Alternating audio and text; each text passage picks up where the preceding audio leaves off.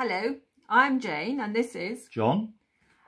We have been fostering for Wandsworth Council for about 5 years now, and we've had a range of children who have been placed with us from 5 years old to about 15 years old. At the very start of the process, we were a little apprehensive as to how things could turn out, but our very first placement was a little boy of only 5 years old. And he was an absolute delight from the word go.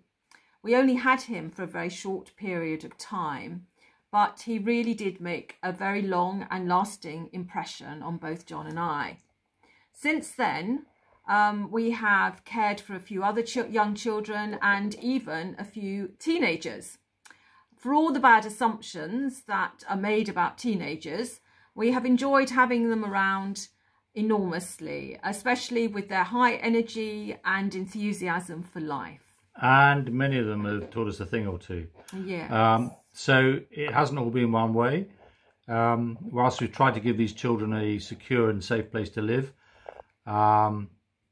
even though in some cases it's only been temporary, we've really had a lot of love and affection from them. And we've been able to forge very long and lasting relationships with them, haven't we? Yes, and we're still in touch with some of those who've now left care and got into... and transitioned into adulthood. Yeah.